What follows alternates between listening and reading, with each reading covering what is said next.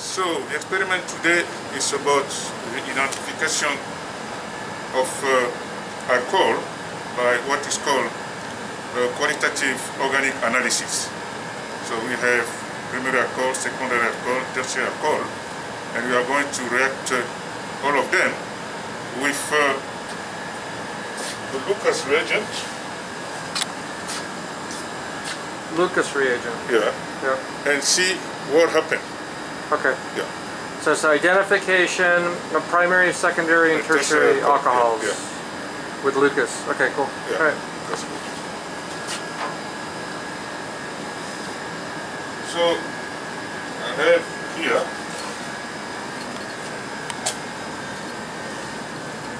this one is labeled ethanol. Ethanol is a primary alcohol. Ethanol, primary alcohol. Yeah. Then you have 2-propanol, which is also called isopropyl alcohol. Isopropyl alcohol, also called 2-propanol, 2-propanol or isopropyl alcohol. Yeah, which is a secondary alcohol. It's a secondary alcohol. And tert-butyl alcohol, which is a tertiary alcohol. Tert-butyl alcohol or tert-butanol. Yeah. Yeah, it's a tertiary alcohol. Tert-butyl alcohol or tert-butanol. Okay, yeah, it's a tertiary alcohol. So what we do first, we are going to add 1 milliliter of each alcohol, 1 milliliter of ethanol here, 1 milliliter of 2-propanol here, and 1 milliliter of tert-butyl alcohol here. Okay. So a little bit in both. You said 1 ml each, or 1 milliliter each. Yeah. 1 milliliter each of those 3 alcohols. In each test tube. Okay. So primary, secondary, and the tertiary. Yeah. You're going to use Pluringe? Yeah. I have to use Pluringe. Yeah. Very easy to measure 1 milliliter. Yeah. Cool. Start with the first one. Never pipette out of a container. Yeah. You always pipette out of a small beaker. So you pour it in the beaker first so you don't contaminate it. Yeah. I will do that first for all of them.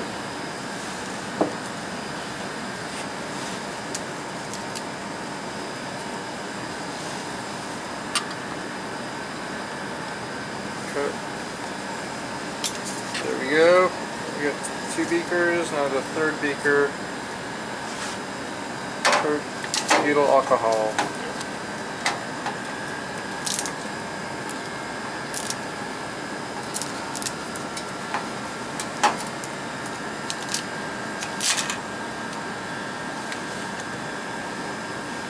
Tert-butyl alcohol. Here's the container. Back.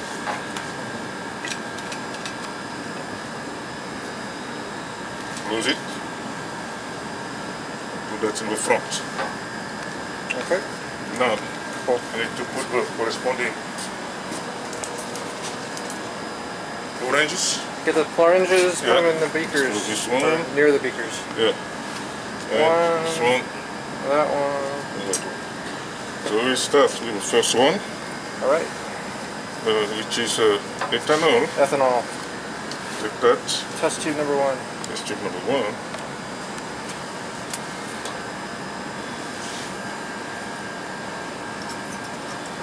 One milliliter.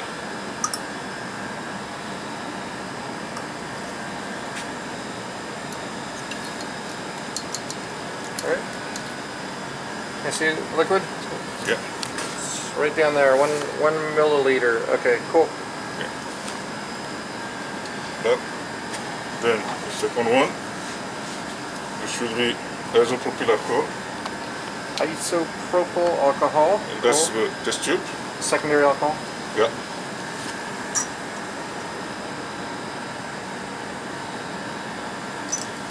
Pluringe is very cool. Huh? Very cool. So see, And that's isopropyl alcohol, rubbing alcohol? Yeah. 2-propanol. 2-propanol. And then the third one.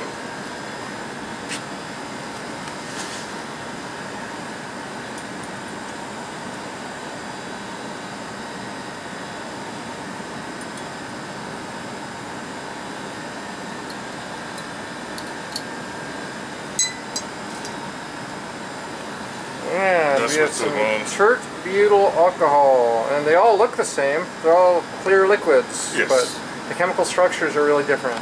Yeah. Okay. So we have 1, 2, and 3. Yeah. So now here's the Lucas reagent. There's the Lucas reagent. Let's double check you got the right one. Yeah, it's Lucas reagent. So zinc chloride. Zinc chloride, I wrote. Zinc chloride in HCl. I will wrote that on the board level. Zinc chloride and HCl. All right. Yeah. So we do the same process, but because it is zinc chloride, so I can pipe it from here, no problem. It has to be 5 milliliter in each test tube. 5 milliliter. So we go first with 3.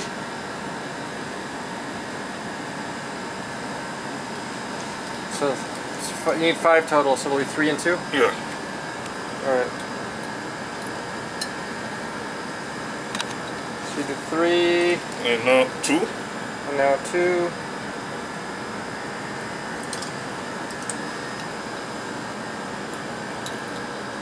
Any difference in appearance? Not yet. Okay, so it's still colorless, transparent liquid, yeah.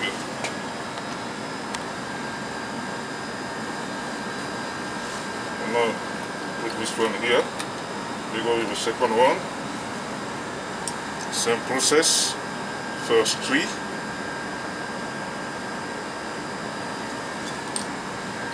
First 3, then 2. Yeah. And then 2.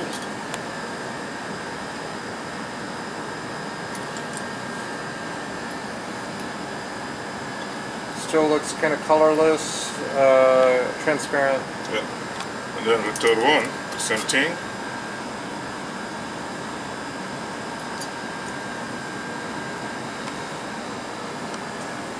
Three. And then 2. And then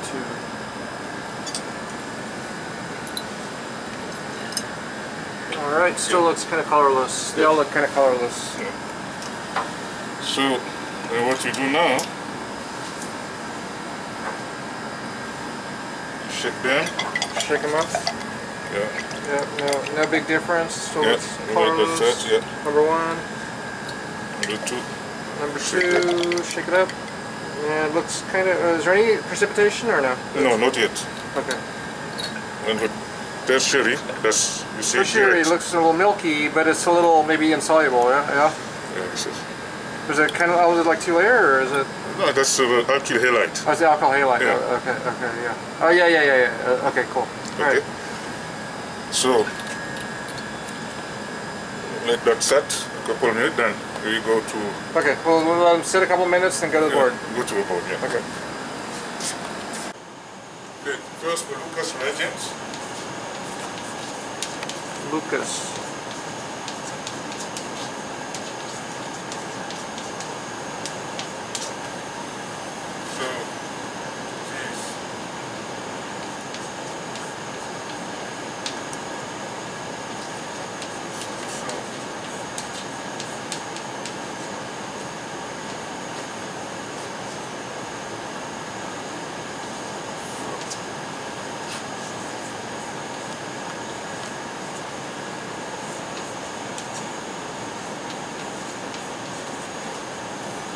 Alright, you're missing the L. It's CHL. Oh. There you go. Alright, yeah. Alright. The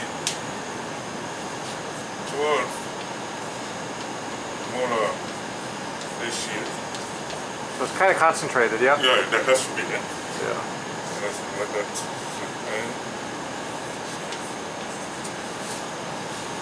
Yeah. So let's start with the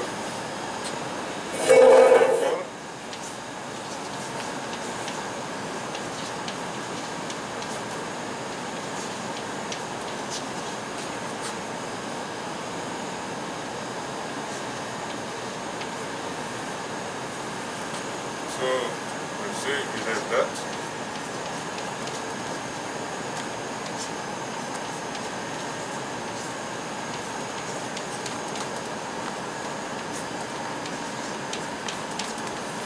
Butyl alcohol. Butyl alcohol. Yeah. I'll write that down.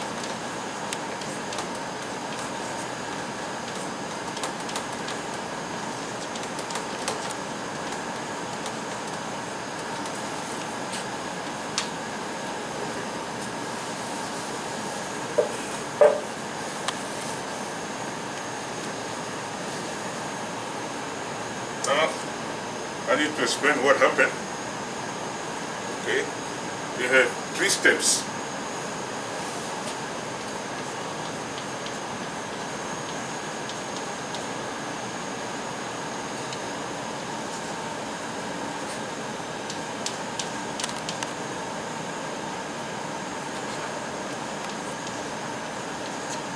First step, step 1.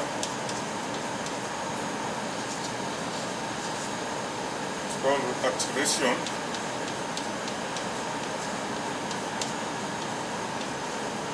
of the alcohol. Activation of the alcohol? Yeah. Yeah. Yep. Okay, done. Good. Right. There's 3. There's 3C. That's CH3. Yep. H.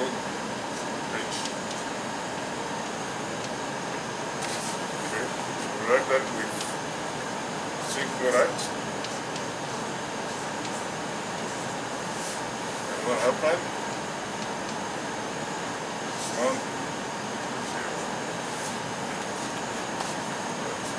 The oxygen lone pair attacks the zinc and kind of connects to it. Yeah. It's because the zinc is a Lewis acid. Yeah. Yeah. Yeah. Well done, eh? Well done. Yeah. You also have HCl too, but yeah. I will speak about HCl later because sometimes students are a little confused. So what you have here will be C3,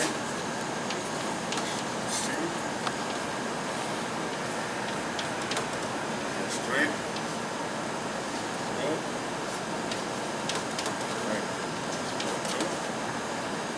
here you have that, here you have a discharge. Yeah.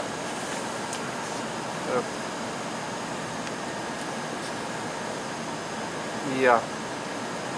Does it, I think, wouldn't the zinc be negative, or would a chloride be kicked off or something? Because if you have neutral plus neutral, it should make something that's net neutral. I think if you just write a negative on the zinc, just write negative on the zinc. Yeah. You want to do that? Yeah. You got it. Yeah, because you have that. You have that and that. Yeah. Yeah, I will do that here. Yeah, and then it cancels out. Yeah. Positive. So, yeah. So now it's neutral plus neutral makes something that's net neutral. That's net neutral. Yeah. So that was the first step. Yeah. You need to activate the alcohol. Second step. Yep.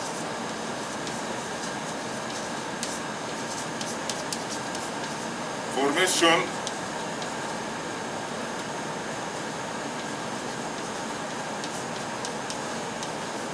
of the carbocation. Yep.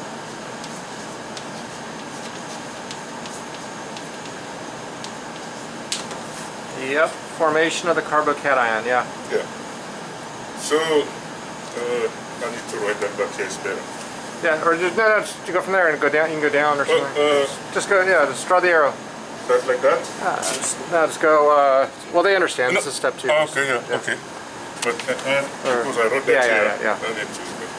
So this one, there's here 2 oxygen. Yep. Okay. And what you have,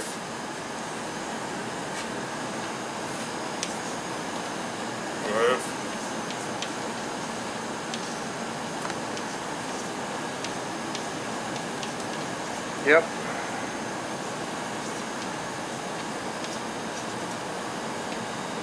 and here you have a plus charge. Yep. Plus, do not forget, Yep.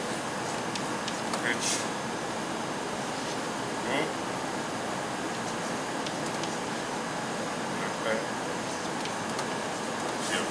Technically, there's still a negative charge on zinc. Yeah. Just right there. I will hide it. Yeah.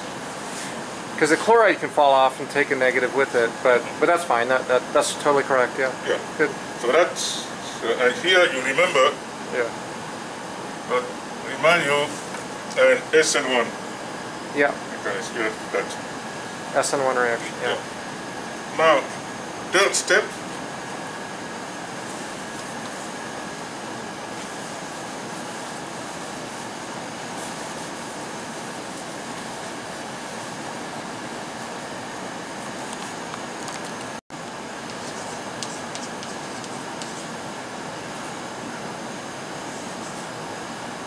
Formation of a product.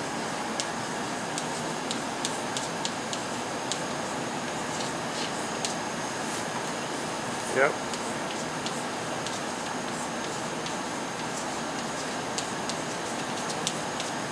So now, you have to be careful here. There we go, that's here.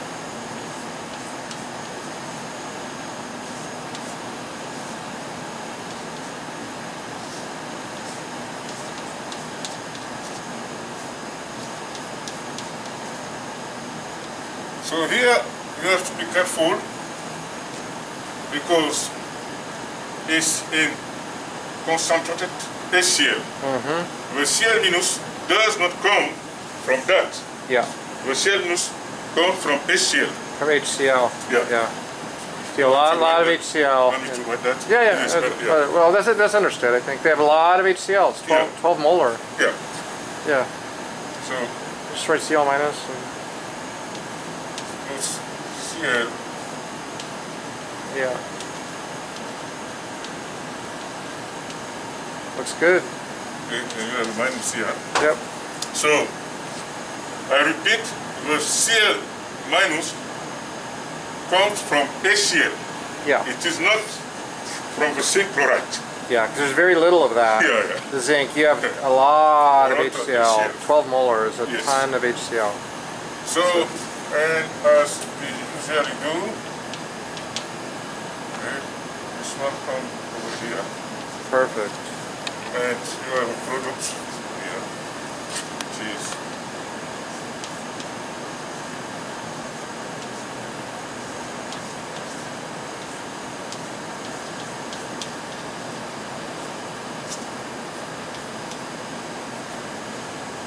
and this one is just called terbutyl chloride. Write that. Terbutyl chloride.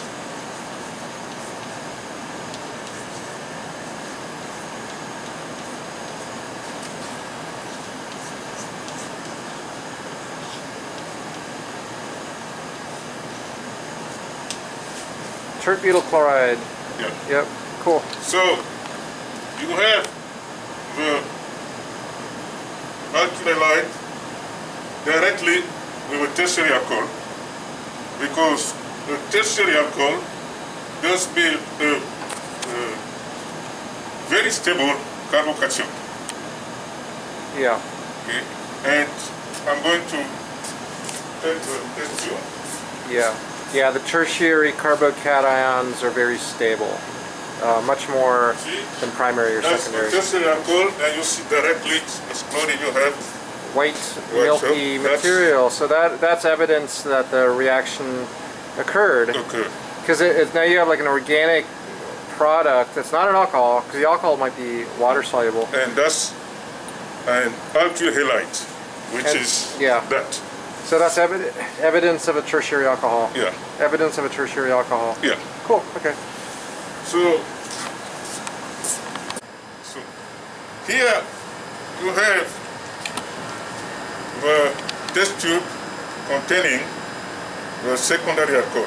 Secondary, which is ethanol, right? Which is Ethanol. Or secondary is isopropyl. isopropyl alcohol or 2-propanol. 2-propanol. Yeah. So as you can see here, it is not really cloudy. There is a reason for that. The secondary alcohol, okay, although it does provide carbocation, the carbocation is not as stable as with tertiary alcohol. So what we can do here, we need some energy to have the alkyl halide. Cool. And what I'm going to do, I will take a beaker.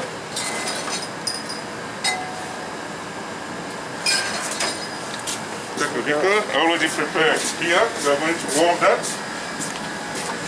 Cooking some water. Yeah. It's a steamy little Water. hot bath. Yeah, some hot water. Hot water. 80, 70 degrees, 50. Yeah. Yeah. See what happens. I will let that here. And we'll see what happened after a couple of minutes. I'm excited. I think it might turn white. We'll see. Yeah. You have to shake it around? Yeah.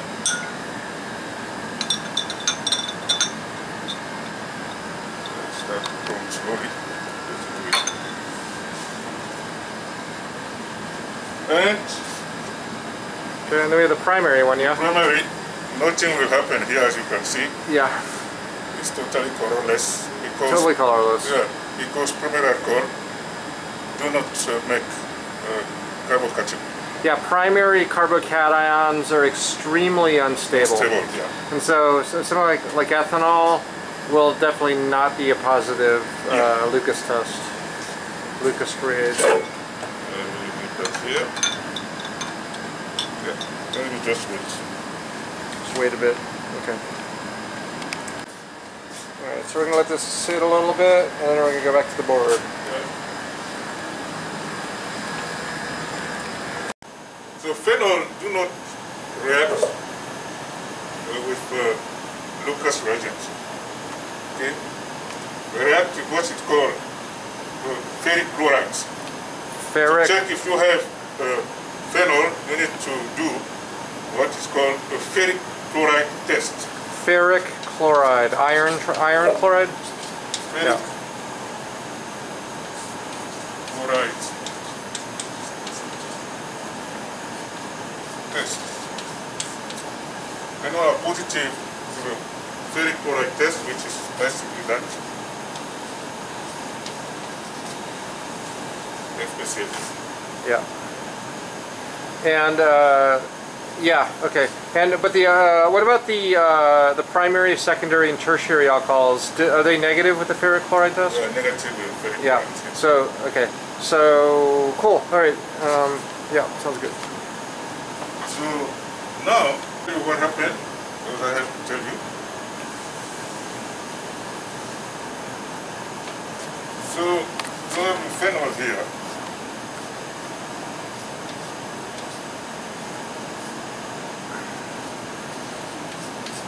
You have that with ferric chloride.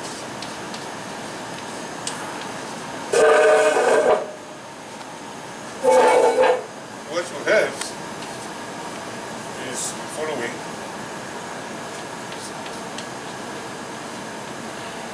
Okay. Now you have that.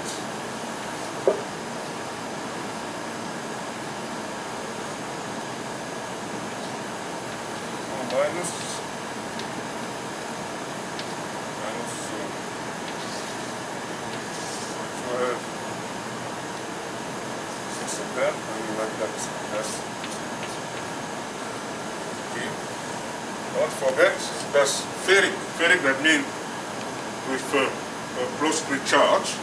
Yeah. That is a complex. That's why it's put the bracket. Okay, you have 6 minus charge, you have 3 plus charge. I mean that here There has to be 3 minus. The complex is 3 minus. Because there's negative 3. No, oh, sorry. I'm not done yet. Oh yeah, okay. Okay. Plus 3 HCl. You have a minus here. Okay. Plus 3 H plus. Minus 3 plus charge here. And then you have to have 6 of that. So you're balancing it out, okay. Yeah. So you start with 6 phenols, 1 FeCl3. That would make sense now that you have 6 of the phenoxides, the iron, and 3 HCl's and 3 protons out. Yeah, it's a pretty crazy equilibrium or balanced equation. Yeah. So what is important for you to know here is this one is the violet complex.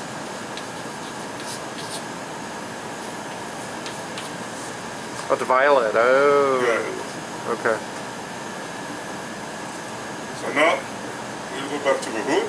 Yeah. And when we do that, then you will see the violet complex. Yeah, see the violet complex. Okay. Yeah.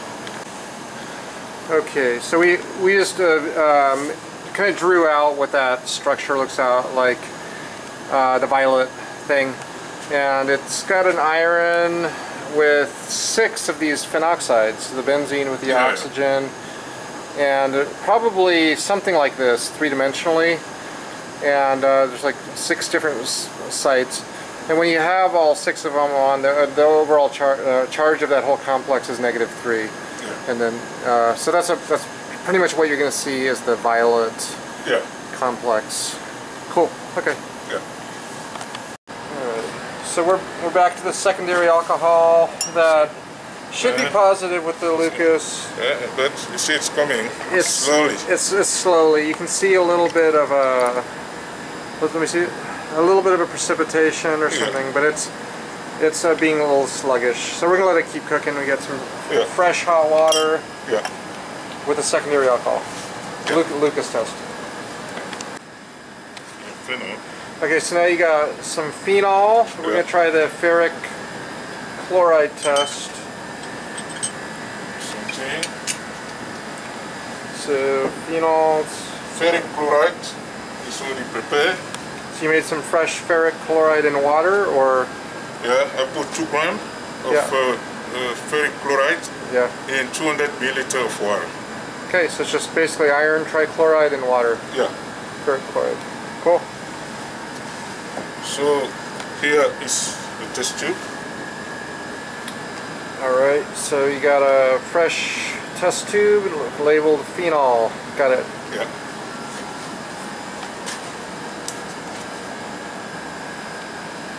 So I'm going to add 1 milliliter of phenol. Okay.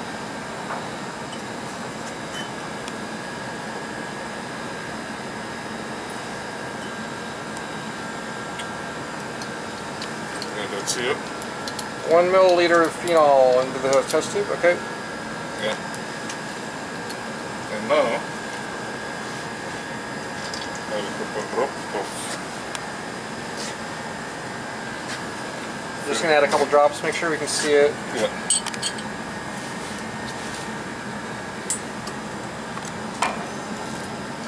Once I put this over here, I can see it better. Yeah. Alright. Oh, look at that. See? That's your complex. That's that weird that's iron phenol complex. Yeah. With the 6 phenols around iron. Yeah. That's cool. Let's go there. Whoa.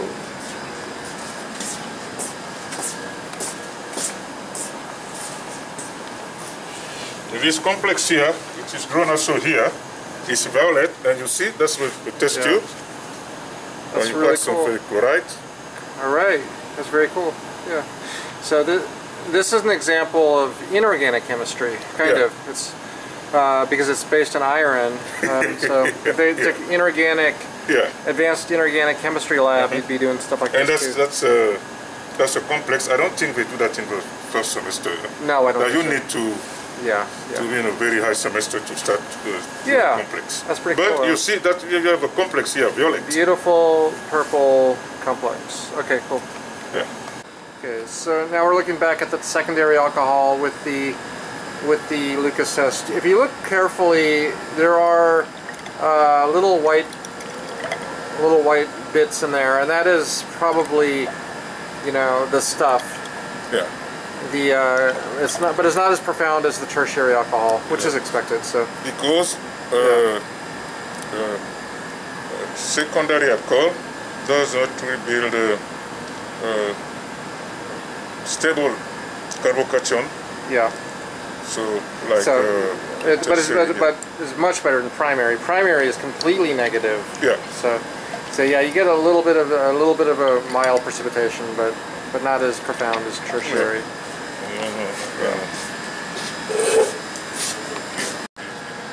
Okay, so we just tried the isopropanol again from scratch. And we cooked it up, and look at that. So it actually worked. The Lucas test is positive the second time. So if you ever have a weird result, you just do it again, and maybe it'll work the second time.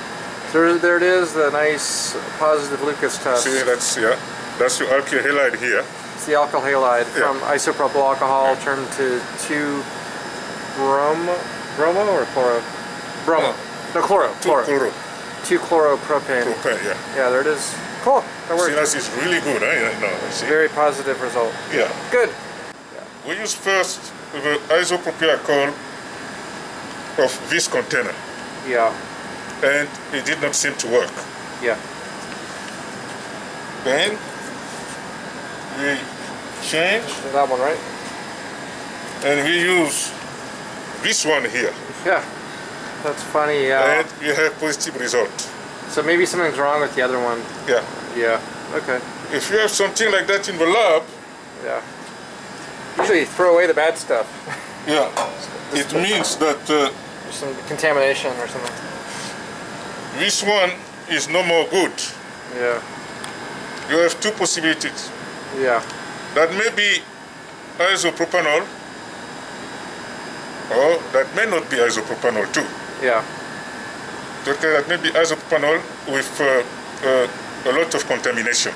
Or it could be like maybe dilute isopropanol, like 70% isopropanol versus like 95% or something like that. You know? Yeah.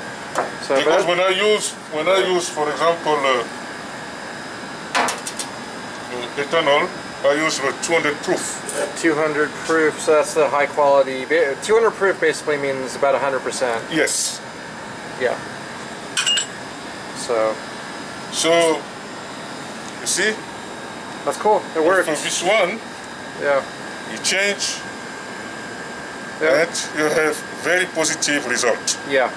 So I recommend we dispose of the old the bottle that looks nice. Yeah, that's not good. We are going to garbage. Yeah, that's going to go to waste. Waste. Yeah. Cool. Okay. Okay.